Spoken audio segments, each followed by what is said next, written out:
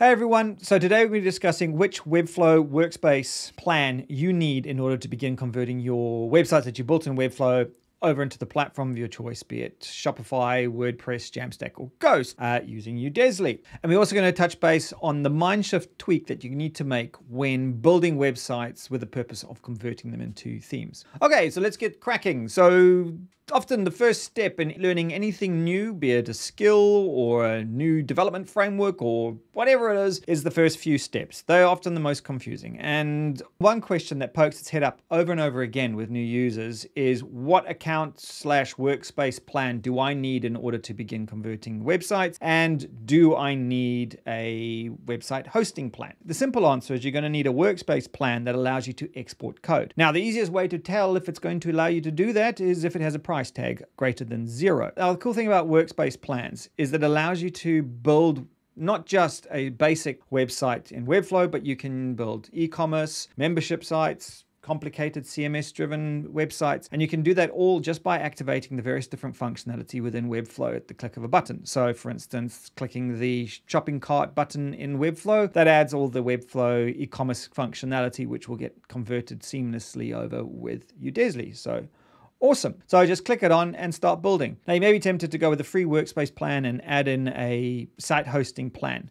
The problem here is that's not going to work because, as I said, the free workspace plans don't allow you to export code. So yeah, don't do that. So which plan is best? We'll either go for the freelance plan or the agency plan, depending on your requirements, because basically we are exporting the sites and hosting them elsewhere. The in-house plans are typically geared towards more companies that are working within Webflow and hosting their sites within Webflow. So yeah, pick either the freelance plan or agency plan and you're pretty much good to go. Hey, you still with me? Okie dokie. So click that little red button if you would. And yeah, in exchange, we'll keep teaching you how to use Udesly. Okay, so that's sorted that question. But now the next one that kind of follows on is, do you need a hosting plan? And the answer here is simply no. You're not going to host the website on Webflow, so it makes no sense to pay for hosting. Instead, you're using Webflow and its awesome power as your development or design framework that allows you to visually build and create themes or templates for different platforms, which is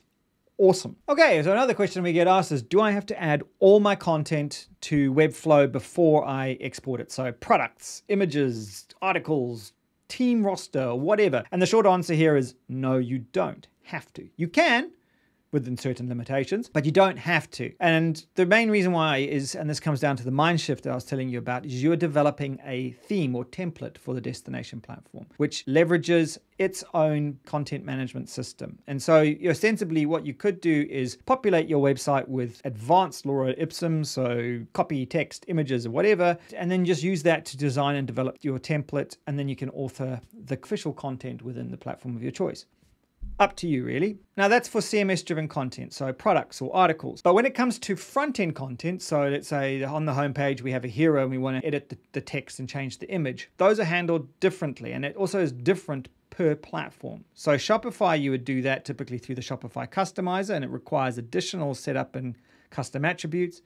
And on something like WordPress, there's a front-end editor that you can use. Now, given how fundamentally different they are between the different platforms, we're not going to cover them now, but these will be included and focused on and specifically in other videos. Okay, so the final question, and this kind of follows on from the other one, is if I'm going to add or edit or delete products, do I have to do that in Webflow first and then re-export and then reinstall the theme? And the short answer is no, and the slightly longer answer is maybe. As I just said, you're creating a theme or template that leverages the destination platform's CMS. Okay, so for example, if we're using Shopify and we wanted to create a new product, all we would need to do is open up our website admin for our Shopify store, go to products and just add a new product or delete it or edit it or whatever you wanted to do, hit save, and you're done. However, and this is where the maybe comes in, if you are making a design change or you are creating a new page or template or you are broadly adjusting the CSS or something, those types of changes aren't going to come across because they're not controlled by the CMS. So you are going to have to make the changes and amends in Webflow, reconfigure and export it, and then reinstall it on your destination platform. Okay, so one thing to keep in mind when you do convert and add a new theme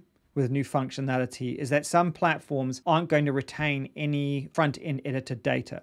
So specifically like Shopify, if you use the Shopify customizer, that is related to the current theme. If you add a new theme, that's a whole new theme. So any changes that you've made it in Shopify customizer aren't going to be applied. Now, there is a workaround to do this, and I will cover it off later on. But for the time being, what I would recommend is you copy and paste any changes into your Webflow project so that you have a one-to-one record and it will come across as default. With other platforms like WordPress, it's not an issue because the front-end editor data is stored in the database, so you won't lose it. But I still just check it just to be doubly, triply sure. Okay, so that's it. I hope you found this video useful and interesting and somewhat illuminating. And yeah, if you are still struggling or you still have a few niggling questions that you can't quite figure out, just plop them in the comments below and we'll get to them as soon as we can. Okay, so don't forget to subscribe, join our communities, and if you are looking to try Udesly for free, there's a whole host of links below that you can click and it'll take you to the free plan and you can give it a try. And yeah, hope to see you on board. Catch you later. Bye.